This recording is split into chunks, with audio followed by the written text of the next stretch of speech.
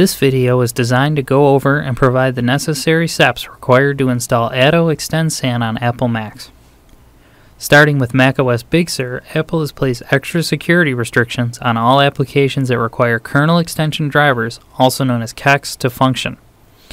As Xtend SAN relies on kext drivers to operate, these steps need to be taken in order to grant the permissions to run Xtend SAN. The first step will require the use of recovery mode. Recovery mode is a useful tool introduced back in macOS 10.7 Lion that offers a lot of features and control over how to troubleshoot, repair, or in our case, grant permissions for driver installations. How you will enter recovery mode will be different based on whether the Mac you are using is Intel-based or is Apple M-Series based. If you are using an Intel-based Mac, holding down the Command and R buttons on the keyboard while powering on the Mac will start recovery mode. If you have a Mac with an Apple M-Series chip, which will be any Mac made after November of 2020, you simply need to hold down the power button.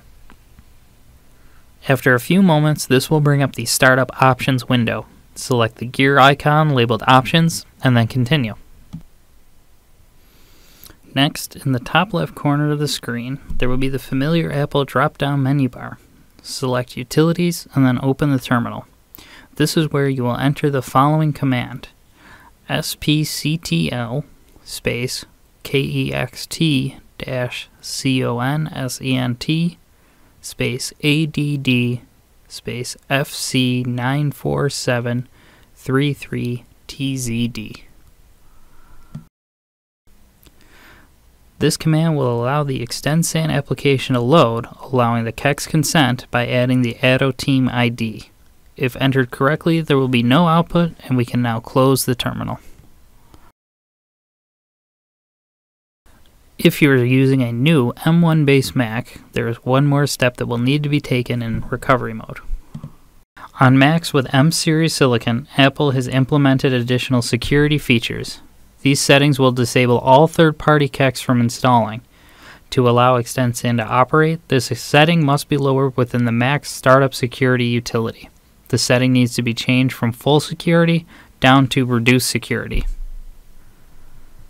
To get to this menu, from the drop-down menu bar, select Utilities again, and this time the Startup Security utility.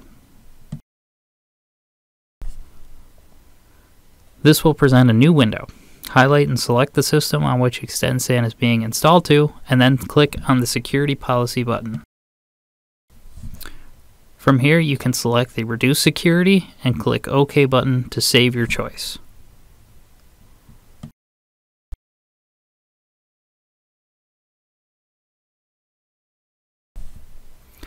Once a security policy has been lowered and the ATTO consent has been given to the kext, restart the Mac and you can boot back into macOS.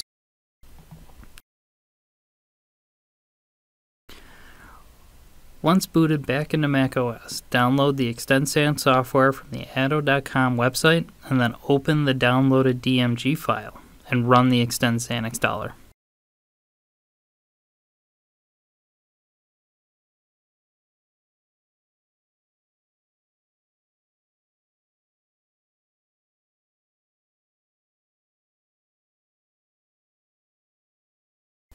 macOS will then prompt you for your Mac's password before beginning the operation. A new pop-up message saying iCloud Drive may not work properly. This can be dismissed by pressing the OK button.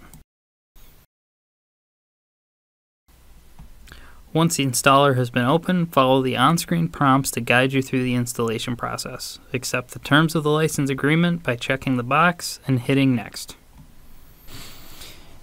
Here is where you will need to enter the registration information to continue installation. This information will have been mailed to you upon the purchase of Xtend SAN. If you have not yet purchased Xtend SAN, you may go to the ATTO website to buy and receive your registration file. Save the registration file to your computer and then click Browse. Here's where you will be able to navigate to where you saved your Xtend SAN license and then hit Open. This will fill in the required information automatically for you. In the next window, select a complete install and then Install.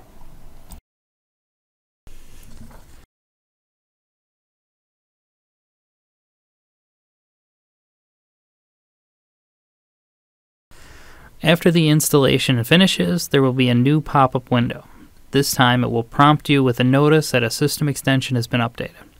This time you will want to click on the Open Security Preferences button.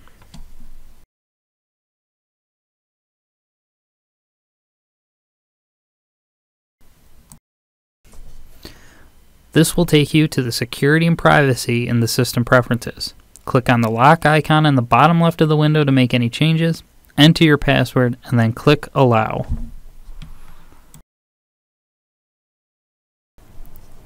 You will then see a notification that a restart is required before the new system extension can be used. Make sure any programs that you have open can be closed, and then hit Restart. Upon reboot and completion of all the other steps in the video, you will now be able to open and use Xtend SAN to connect to your iSCSI targets.